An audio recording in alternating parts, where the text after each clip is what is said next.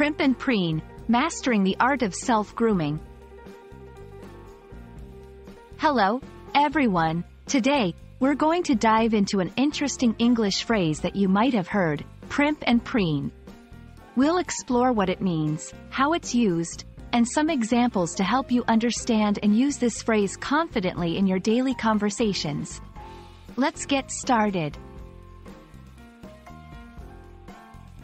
Primp and preen are two words that are often used together, and they both relate to self-grooming.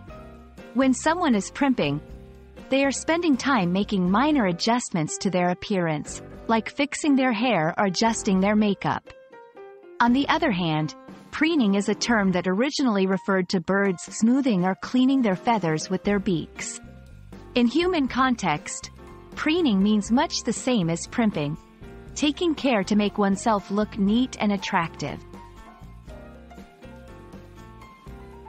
The phrase, primp and preen, has its roots in both human and animal behavior. The word, primp, comes from a Low German word meaning simple or neat, and it evolved to mean making oneself neat in a slightly fussy way. Preen, as mentioned earlier, is borrowed from the bird world. When used together, these words emphasize the idea of spending a lot of time and attention on one's appearance.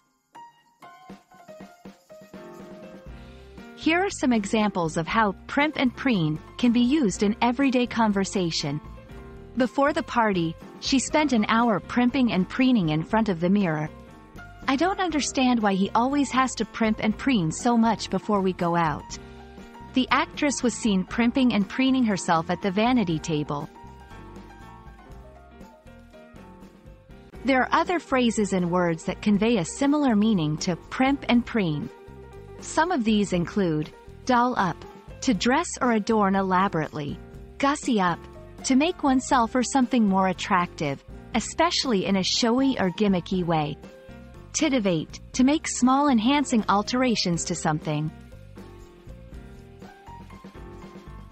I hope this video helps you understand the phrase, primp and preen, and how you can use it in your conversations. Remember, it's all about taking that extra bit of care to make yourself look your best. If you found this video helpful, don't forget to like and subscribe for more English language tips. See you in the next video.